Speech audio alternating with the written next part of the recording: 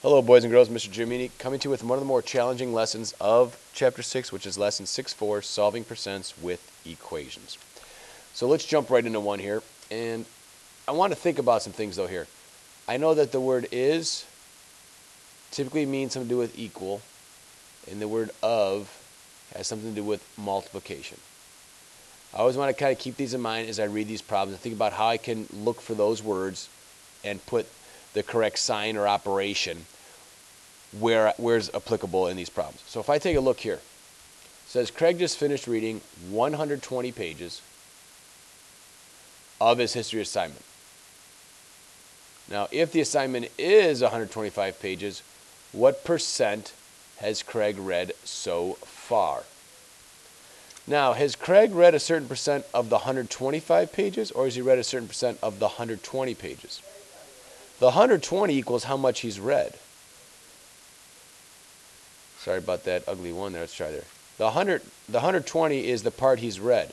Now, we want to figure out what percent of 125 he's read. Now, we know he read 120 pages. He read 120 pages of the 125. So I could do this a couple ways. I could set up an equation like this.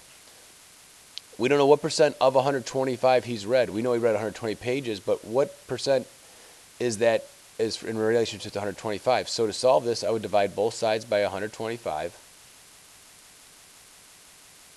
And now I will use my calculator. 125 divided by 125, that cancels out. So I'm left with 120 divided by 125.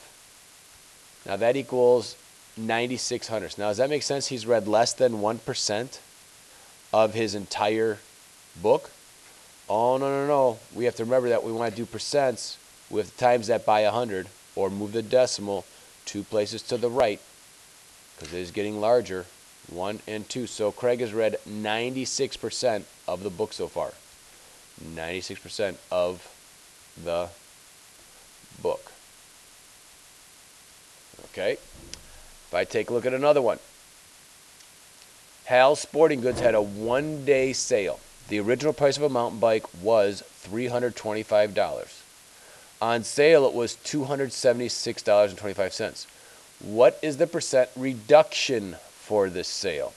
Let's see here. What is the percent reduction? So how much did they reduce it from this price to this price?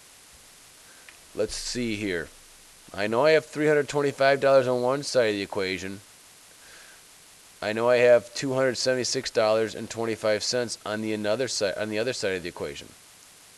Now the question then becomes, is $276.25 some percent of this? Are we trying to find the percent of this? Or are we trying to find the percent of 325 that this is equal? So what is the percent reduction? So they reduce the price. My thought is we're trying to find out what percent of this is equal to this. So if I go ahead and divide both sides by 325,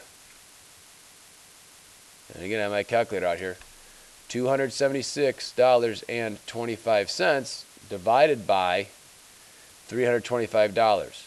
Now we're getting an answer of 85 hundredths, which we know to times by 100 to get percent. Now does that mean the price was reduced by 85%? No, that's what percent we're paying. We're paying 85% of the original price. So the reduction is the difference between the 100% that the original price is and the 85% that we're paying. So that'll give me 15, so it's a 15% reduction. Hope this helps you out a little bit with these. These are challenging. I think I have one more here. Let's see if I can find it. Let me see. I think I have it. I need to paste it here real quick. There it is.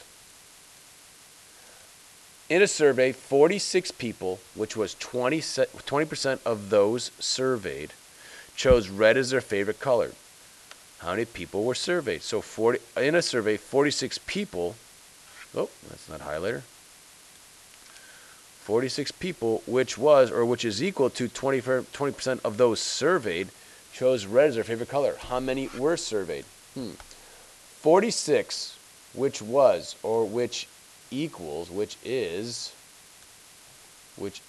20% of those surveyed times those who are surveyed.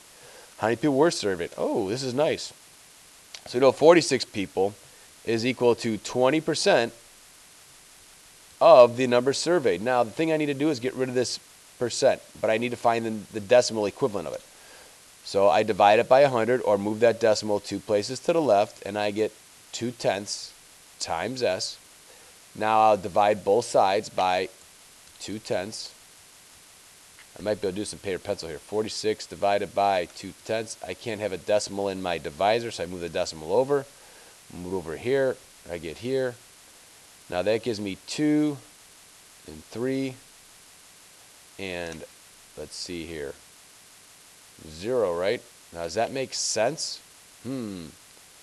46 divided by 2/10. Does that make it 230 people were surveyed? Let's take a look.